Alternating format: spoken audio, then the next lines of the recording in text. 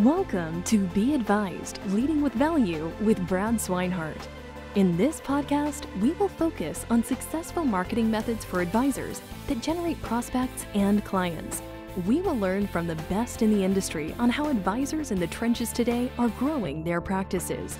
Join us for this journey where Brad draws from years of expertise and guest experts to help advisors reach their full potential. Brad Swineheart of White Glove is here with the latest in his podcast series, Be Advised, Leading with Value. Brad's guest this episode is Daniel Collison, Managing Partner with Advice to Advisors, a training and coaching firm for financial advisors. Dan, super happy to have you on the show today. Thank you very much for joining us. I want to just be here, Brad. Thanks very much. Yes, we've done a lot of fun things together, so I'm sure this will be equally as entertaining and educational. And no doubt about it. One thing that I'm seeing, Dan, and I really want to get your take on this, is we talk to just hundreds, if not thousands, of advisors, and a common message that's coming back is just this, I don't know if fear is the right word, but it's this hesitance to move forward as an advisor in this uncertain times that we're in. Everything's sort of changing, and there's a lot of advisors that I'm talking to that are becoming stagnant because they're not sure where to go. And I know you work with some of the top advisors, both in the U.S. and Canada, and I wanted to get your take on that. Are you seeing the same thing? Yeah, absolutely the same thing, Brad. There are those, and it's almost always the top performers that plow through no matter what it is. And certainly COVID is something totally unique to everybody on the scene today, in that this wasn't an economically or financially driven situation. It's the health concern. And I think that's what's really made the big change. And this is what's disrupted advisors as well as everyone else so much. It's brand new. We don't really know what to do, but the best of the best advisors just plow through. They tweak, they change. They're always looking for what they have to do better. And it's no different during COVID right now. They're doing the same thing. They just keep moving forward and looking for what they have to tweak, because the new normal is exactly that. The old normal is gone. It won't be coming back, in my estimation. Everything that's virtual, I think a huge percentage of what's virtual will remain virtual. It'll be added to what we used to do live, advisors seeing clients. I think that will be on the decline on a face-to-face basis. They will be using virtual meetings so much more, just as in our training and our coaching has gone 100% virtual. So we've made that switch, that pivot, as they say, but that is the new normal. And I think it's going to remain there, but we've got to adapt. This was coming no matter what. The virtual life was coming. COVID just pushed it up by years, I would think, but there's no going back to the way we were. That's really interesting, because a few years ago, there was this big fear in the industry about the robo-advisor taking over and people not needing face-to-face with advisors anymore, because they could just go get an app, or they could hop on and get some AI help instead. And this pandemic, this new environment that we're in, really pushed forward and showed the weakness there, that you can't get that type of information from a robot. You can't get that from an app or a site, that you still need human interaction. And the advisors that we're seeing really latch onto that and know that their community needs them. If they have that correct mindset, it's an opportunity now. And it really shows the flaws. Yeah, go ahead. I think what you said on information is critical there. The one thing top advisors understand, and they're able to discern, and this is where robo-advisors come into it. There's a difference between information, knowledge, and wisdom. Information is exactly that. It's information, and you can get information on personal finances on the internet. Anybody can go and grab the information. It's out there. That's all well and good. And those are the individuals that do tend to be the do-it-yourselfers. Knowledge, however, is how you take that information and apply it to your situation. And that's where advisors come in. They take the knowledge. But individuals, if they put enough studying, if they're really willing to commit themselves, they can still do that on their own. But the best of the best advisors understand you have to go to the level of wisdom. And that really is knowledge compounded by time and use and expertise.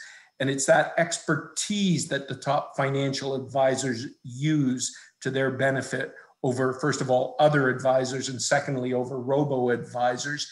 The reality is, at a level of wisdom, you are considered the expert in what you do. And you really can tell that difference when people are asking your opinion. It's no longer they're just asking for facts. That's just the information, the facts. They want to go beyond the knowledge. How do I apply this to my situation? But they want your opinion. They want to know, okay, we understand this bit of knowledge. This is how we should apply it. But does that make sense for us? Or should we be looking at other alternatives, other strategies, other products?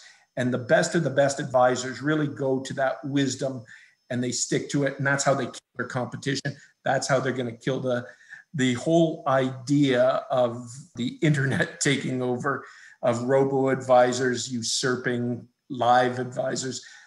They don't worry about technology. They use technology to their benefit just to back up their wisdom. And that's the reality.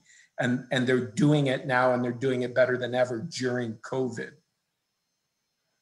Well, that's interesting. Let's talk a little bit about that. So the top advisors you're saying are adapting to this and they're using that technology. How does that affect the standard business structure? How are top advisors now structuring their business? It used to be you do a live seminar, you meet that person back in your office, you had that professional greet them in the lobby, maybe you had a video playing, there was the whole setup during that first meeting where you set out the drink that they wanted. Like, there's a whole production to it, and people would have that dialed in. How do you change your business structure now that everything is pushing to virtual? What are the top advisors that you're working with seeing success with a new structure? Yeah, and Brad, you're absolutely right. They're working within the structure they had built, but they've got to tweak it. So most top advisors are great on gaining referrals. Now, the one thing we do know, Brad, is that most advisors actually don't ask for referrals, despite the fact that they've been trained to. And what the research says is exactly that you shouldn't ask for referrals, because it actually makes your clients uncomfortable. You, however, have to be absolutely referable, and that's going to support not just the referrals themselves, but everything else you do from a marketing and a prospecting basis. However, during this time of COVID, what we found is, since you can't be face-to-face, that actually changes the likability, the trustworthiness, some of those aspects of becoming referable, that you can do much easier face-to-face than doing over a webinar and such. So what we're seeing with advisors, they're upping their communications with their clients. They're upping them both on the technical side, so they're keeping their clients informed on what's going on, but they're adding some more personal contact. There's a great advisor that I've known for almost 3 decades, Mario. I actually wrote on LinkedIn about this just the other day. He goes by and swears by a communication process he uses 10 by 10. In other words, by 10 a.m., he's contacted 10 of his top clients every single day of the week. And that means that from a Monday to a Friday, he's connected.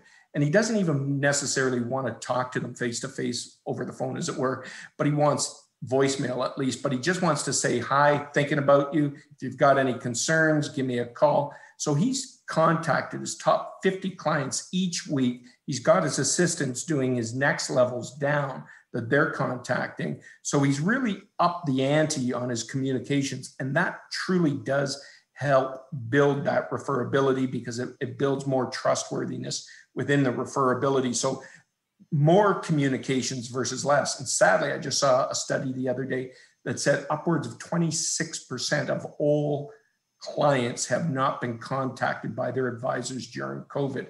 And that is unbelievable to me. That tells me we've either got advisors under their desks in the fetal position, or they're just trying to get rid of some of their clients and they're not contacting them, which I don't think is a good way to remove those clients. But excess communication, more communication is better than the norm. On the targeted introductions, you've got to be very precise on who you want to be introduced to. And now it's going to be virtual. And just asking your clients, Brad, if I want to meet Patrice, I know you know Patrice, and I say, Brad, I'd like you to introduce me to Patrice just in case she ever needs any help with her investments or in her insurance or her tax planning. How could we meet today, Brad? Should we do it over LinkedIn? Should we do it over Facebook? Should we have a phone call or maybe a Zoom call? How would you suggest, Brad? So you got to take it to the next level with the virtual introductions.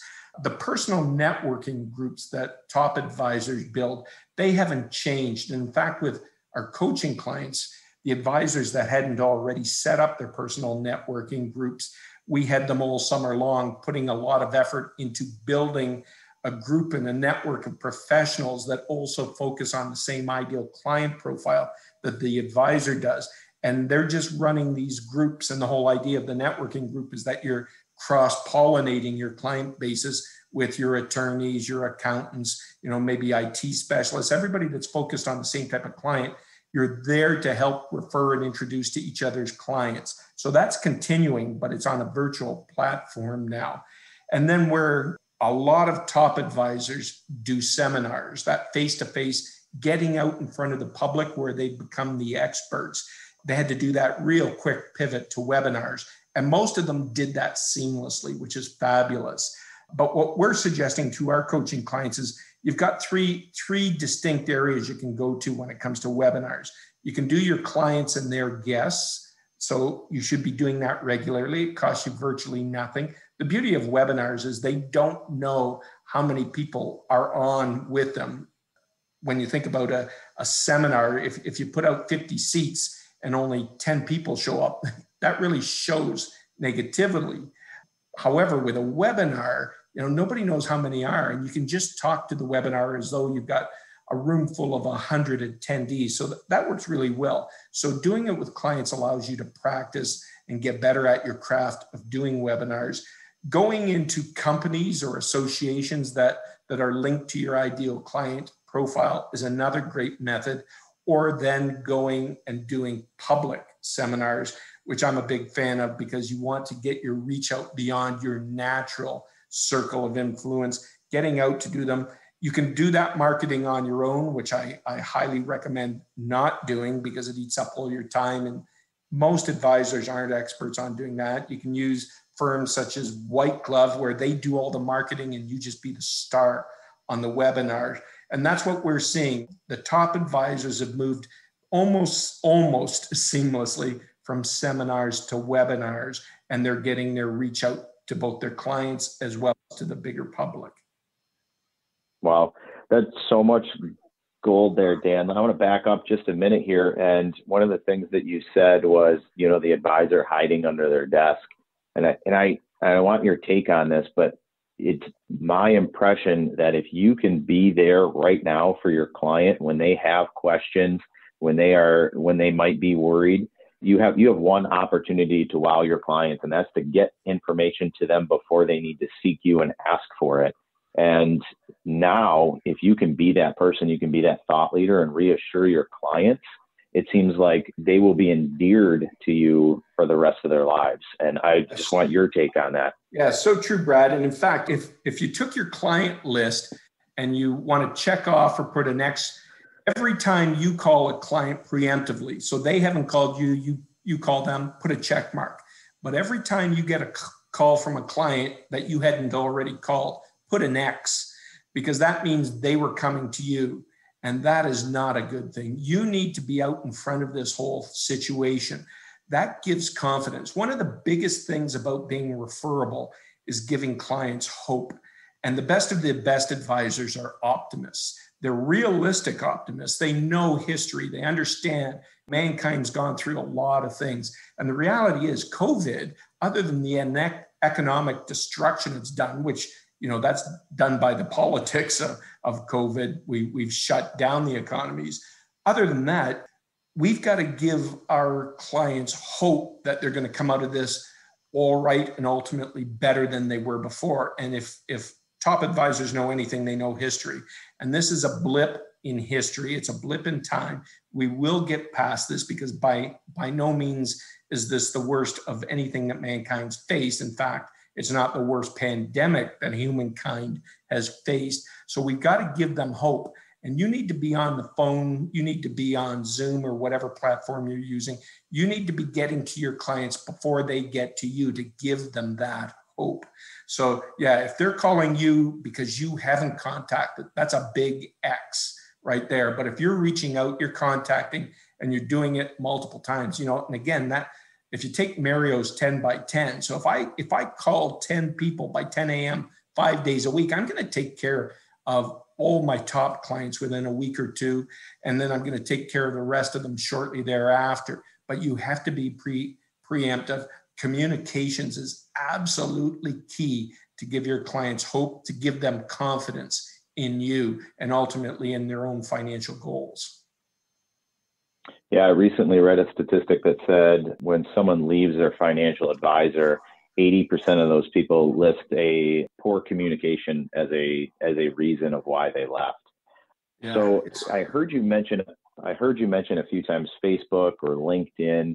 Do you feel social media now is an appropriate way to stay relevant or stay in front of your clients or prospects? What are you seeing there when it comes to that trend? Absolutely. Absolutely. And unfortunately, you look at the demographics of financial advisors, and it very much mirrors the general public in both the US, Canada, in that we've got an aging population of advisors.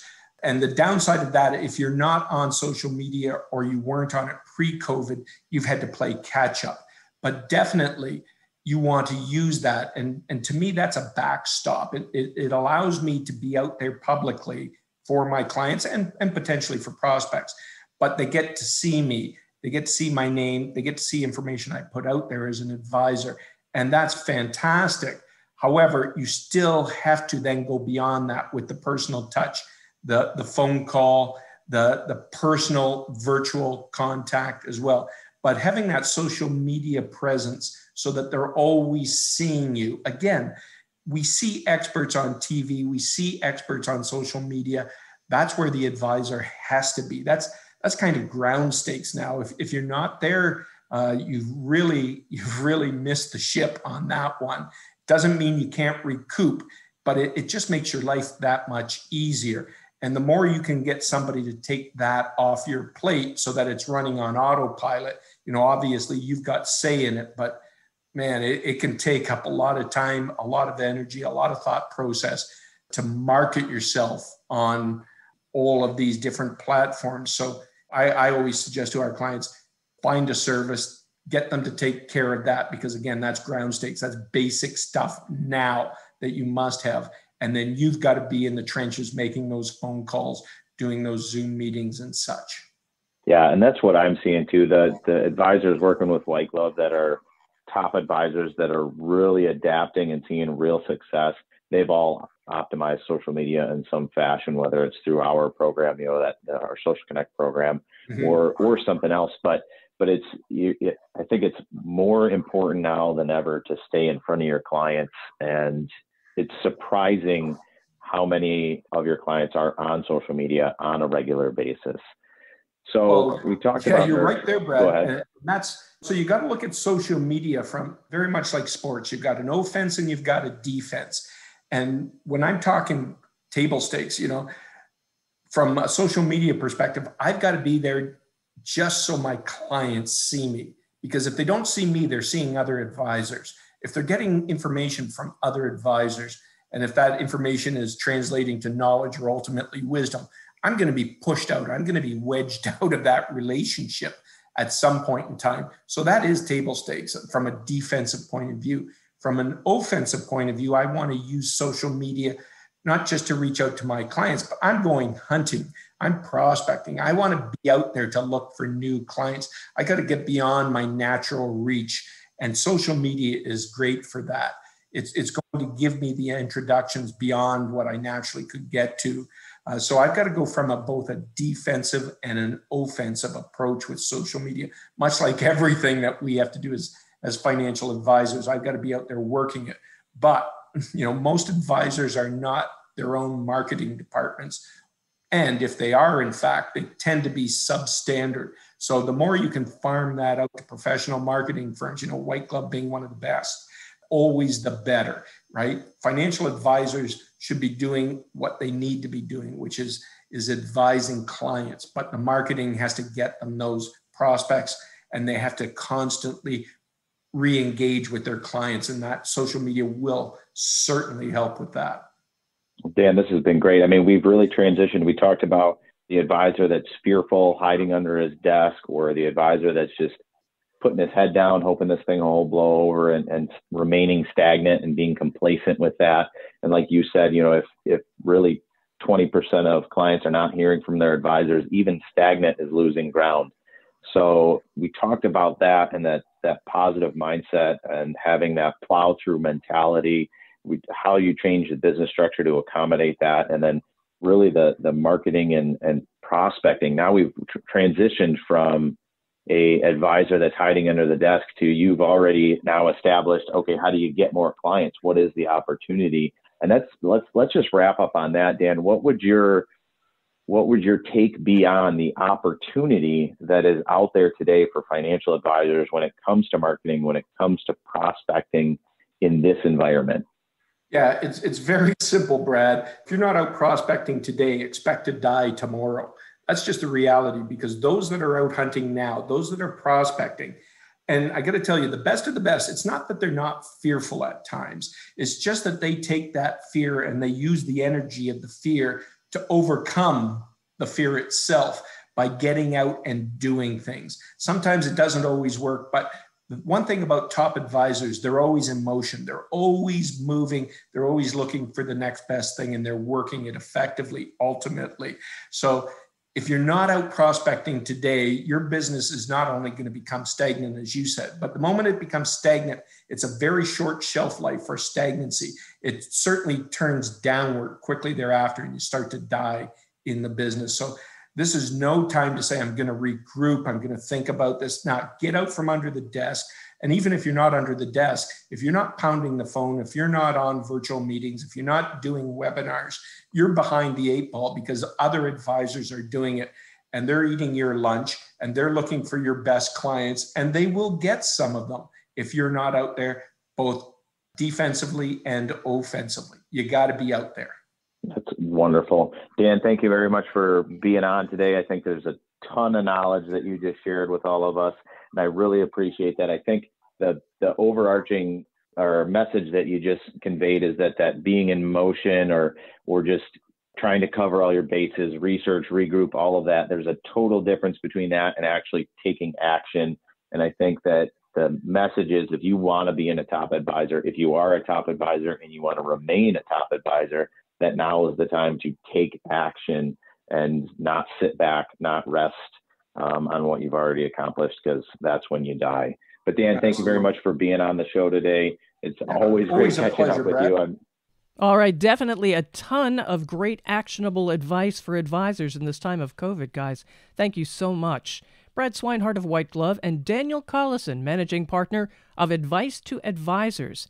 To subscribe to this podcast, Brad's podcast, Be Advised, Leading with Value, and get word of new episodes, use the subscribe button on this page. To share with friends and colleagues, use the share button. I'm Patrice Sikora, and let's talk again later. Thank you for listening to Be Advised, Leading with Value with Brad Swineheart. Click the subscribe button below to be notified when new episodes become available. The information covered and posted represents the views and opinions of the guest and does not necessarily represent the views or opinions of White Glove. The content has been made available for informational and educational purposes only. The content is not intended to be a substitute for professional investing advice. Always seek the advice of your financial advisor or other qualified financial service providers with any questions you may have regarding your investment planning.